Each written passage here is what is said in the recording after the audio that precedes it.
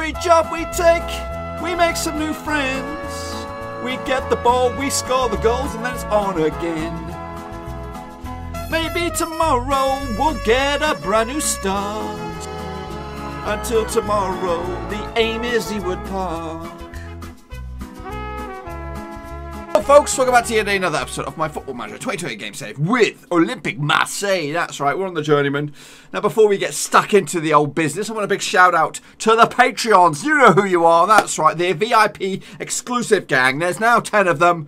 I want a big shout out to the two new additions, Bianca Milan, and of course the returning James Kingborough, that's right, aka LG and Cow. He's once back again as a supporting patron of the channel. He joins the likes of Russell Frost, Cody Cahoe, Tom Clark, Tom Beresford, the legend John Spurn, Aztec Marky B Mark, Noco Drinker, and of course Daniel Mellor there at the end. So yeah, thank you very much again for supporting the channel in another way. And if you are watching this and you're thinking, how on earth can I become a Patreon for the channel, there is a link down below, patreon.com/roverseason. You can support the channel in another way, boys, besides your viewership, and you can support Olympique Marseille in another way. That's right. Let's have a look at how we're getting on. We're doing absolute tremendous out in the league, but so are PSG. So we just can't get the better of them at the moment, but that's not too long away. If you catch me tomorrow, we will be taking on PSG to see just how well these boys are. Anyway, let's bring up to date with what you'd missed. So following on our back-to-back wins against AC Milan and Strasbourg in the last episode, we took on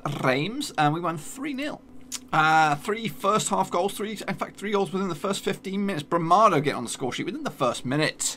Slapped that bad boy home. A couple of minutes later, around about 7-minute mark, Vesper on a nice little jinky little run. Eventually, get the ball in the back of the net with that rifle. Pick that one out, he says. And then wrapping it all up on the 14th minute. Paulau lays it back to Waters, who does get the cross in. It's a bit messy, but out stops Eli Urbrek. That's his fourth goal of the season. He's turned out to be a bit of a bargain. 3-0 in the end. We then took on AC Milan back at their place, and we lost 1-0. Scrappy. The one and only goal come from Edison Alvarez. We also had a man sent off. That didn't really help our chances as we crashed to another defeat in the Champions League. We then took on Toulouse at their place. We got back to winning ways, 3-2 on the road. Now this was not the easiest game in the world, but we actually took a 2-goal lead. Bramado get on the score sheet within the 6th minute, slotted that one home. Goal number 2 though, who was that? That was from Paulau with a belter of a free kick. He likes doing that every now and again. But then it was the comeback.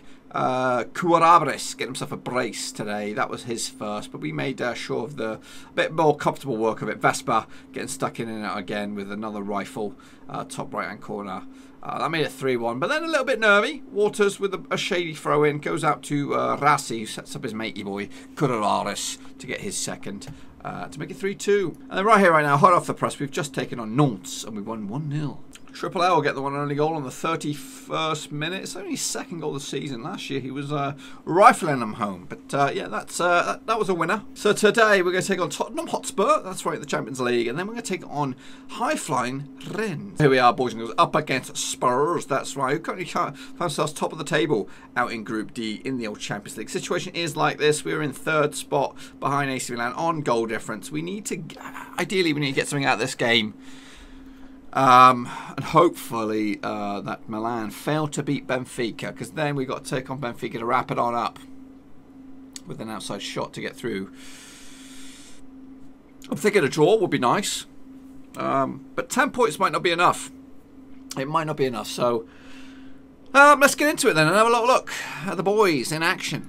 So once again, it's a makeshift lineup due to the registration error earlier. Marseille between the sticks, Leonardo, Diebold, Cisse and Waters at the back.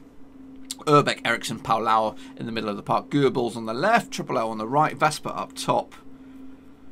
I'm actually going to throw Fort in there for Urbeck. Flip-flop these bad boys around a little bit. Let's get into it. Alrighty, up against Spurs. Parrott leads the line, Kane's on the bench. Dele Alli, Vinicius Jr. It's quite a tasty little team that did us over at their place. But I believe we're going into this all guns blazing. That's right, we're going into this attacking to try and really take the game to Spurs to see if we can maybe get something out of this. Of course, it is the Velodrome. We like to make this a bit of a fortress. Meanwhile, PSG spanked their opponents in this round of the Champions League 10-0 as Red Star Belgrade That's what we're up against, boys. That's what we're up against. A juggernaut, that is PSG. And as the days and the weeks and whatever go by, I'm starting to think that we might not do it. We might not be able to do it. But tomorrow will be a massive key as to just how close we can get. Because if we can get anything out of the game against PSG, then our chances will be better. And so far, look at this. Bit of a snorefest. However, lastminute.com highlight. Which way will it go? Looks like it's going for Spurs. Pulls it back to Vivaldi. To Ndombele. Fort with a bit of a push. Gets away with it. Matrovani gets a shot off. Marseille with quick reflexes down to the ground and saves. According to this, it is Movember. Movember.com. Over the top. Chance for a shot. That would have been a good goal. But unfortunately for them, or fortunately for us actually, it went over. 0-0, half time. Not much to get excited about so far, but maybe the second half is a little bit more in this side. Fort does look a little bit sluggish, so we may make that initial change that we flip-flopped about. Bring on Erdebek. How about Vespa? He's on a yellow. We should take him off. Mo Salah up top. How about Mo Salah up top? We'll see. We'll give it a blast. Got one sub left in the locker. Show some passion, lads. Show some piss and passion. Show some piss and passion. It's not been the most explosive game, has it? Just the one real highlight. The point would be okay for us. It looks like Milan have been held. Benfica over the top. Oh, good grab by Onana between the sticks for Spurs. Where's my Onana? Maybe I should bring my Onana to take him on. Anyway, here comes Spurs, building from the back. This is worrying. Tite back to Valvalde. Over the top there for Gedison, who's a full-back. Pulls it back. Loose ball, but picked up by Parrott, who's not where you want him. You want him forward. He'll get to it, though, eventually. Gedson back to Tite. Pulls it back for Gedson. Can we break this down? No! It's over the top. Let's bring on my Onana. Is my Onana on the bench? He is. So if we take off Ericsson, flip-flop them badges, and make it Onana versus Onana, and which one will come out on top in this last stretch. So Milan being held by Benfica, which might be good, which means it will all go down to the wire. Any team can qualify. Here we go. Unless we absolutely turn this on its head. Leonardo. Thinking about it, thinking about it, thinking about it, thinking about it. Goes for it. Out to Onana on the left. Goes for goal up against maybe his brother. You don't know. I don't know. Do you know? I don't know. But anyway, it looks like it's going to peter out to a snorefest in draw. Unless there's a lastminute.com highlight, which I don't think there is. We tried our best. 0-0. We held Spurs, and we got a point out of it. Oh, that is, I don't know. I think that's actually not going to work out in our favour. Just thinking about this. 0-0, 1-1 in the end. The situation in the group is like this. Spurs are up there with a goal difference of 7 with 10 points. If Milan were to be victorious over Tottenham, that put them on 10 points and probably a plus goal difference. We would need to beat Benfica quite convincingly if we're going to get ourselves through. So it's looking at the moment that we are... in fact, scrap all that. Scrap all that. Scrap what I just said, because if Milan fail to beat Tottenham and we were victorious over Benfica, we'll go through. There we go. Forget about goal difference, folks. Forget about goal difference. But anyway, yeah, so all to do. And that conclusion will be tomorrow, won't it? Yeah, we'll take on PSG and Benfica. What an episode I've got in store for you guys there. But anyway, next up, high-flying Rennes. Meanwhile, just in case you're wondering, of course I know you guys are, we all know how the Olympique Marseille 2 are getting on. We're actually sitting second in the table, looking pretty, just one defeat of the season. And look who is top of the goal scoring charts. It is, of course, Mil Maka. That's right, the jokester. That's right, banging in 8 goals. He's ripping it up. He's tearing it up. Yeah, and scoring goals for fun. Of course, we have Mil Maka from Audible and FC20. And of course, way back when we were in Finland, he was the opposition. That's right. And I'm hoping he's going to get back to double digits this season. And yeah. Is he going to get a future for us for Marseille main team? I don't know. Maybe when Gusted packs it in, he'll be the go-to guy that we bring in everywhere, like a good penny, like he's a lady luck sort of thing. Anyway, let's get into it. So now we're going to take on high-flying Rennes. They are 4th in the table, of course, after a couple of games elsewhere. PSG, of course, won. They did 2-0 against Lille. Olympique Lyon moving closer to us as well into 3rd, above Rennes. The past 4 encounters, though, sees 2 wins for Rennes and 2 wins for us.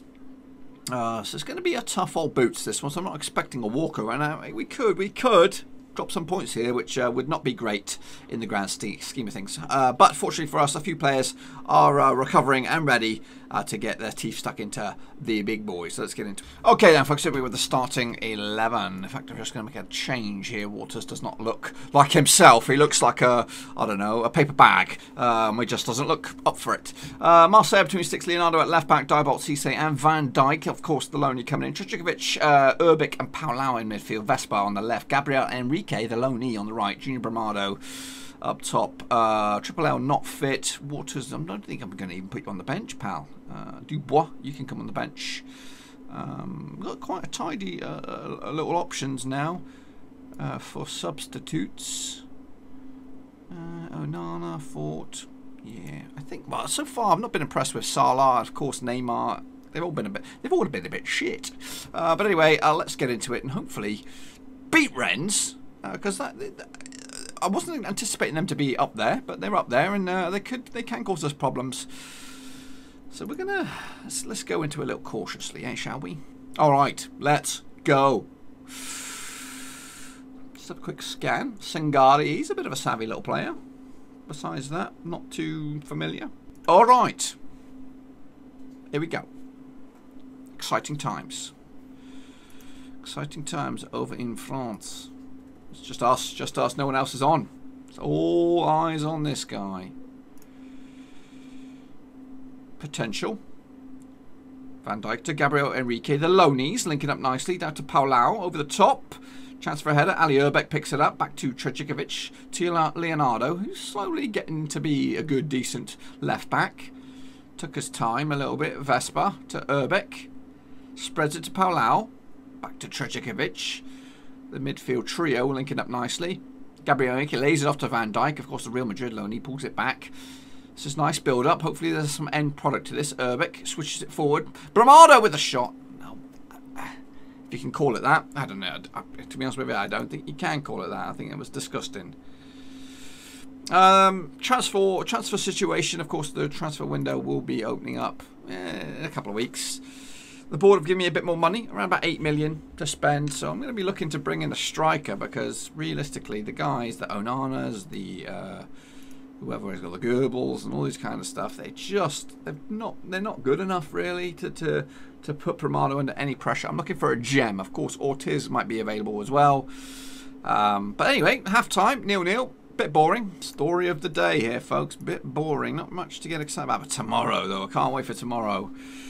Even if we fail to lose here, fail to win here, tomorrow's the big one. Get anything out of that, and it will show us what we're all about. Thumped forward by the keeper, picked up at the back there by Krejcikovic. He makes a run past Meyer right back. Oh, a couple of little runs there, dinking and diving. Ultimately, though, not much going on here. Van Dijk to Trejcikovic. Come on, son, let's find something. Ali Urbek to Gabriel Enrique. Lays it off for Van Dijk. The Lonies again linking up nicely. This time lays it off to Urbek with a strike, and it's a goal. Get in. We're going to go back to balanced. That was good. That was a good goal. Urbek. Thank you, son. Thank you. We've not been at the races today. It's like we're a little bit jet lagged, and we need to get that out of our system. Fortunately, there is a game for us to get that out of our system between the big ones. Bramado tries to make it 2. 2 would be good. A little bit nervous now. Last 20 minutes. We just got to hold on.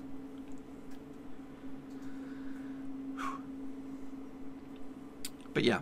Tomorrow, PSG and Benfica. It's basically the game of the video of the season, because it's going to see if we can compete with Ligue 1, and it's also going to see if we're going to get through to the knockout stages of the Champions League. Into the final 3 minutes.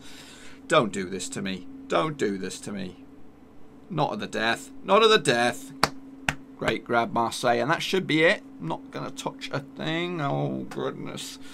Lastminute.com corner. We don't want to see this. Oh, great grab, Marseille. I've had my doubts. I've had my doubts about you, but you've turned out to be a solid keeper. And I'll show you that in a minute, because we've had a bundle of clean sheets. Anyway, 1-0 in the end. Yep, so after that, match day number 15, we're right on your heels, PSG, waiting for you to slip up again. Of course, you slipped up once before. But yeah, look at the clean sheet record for us.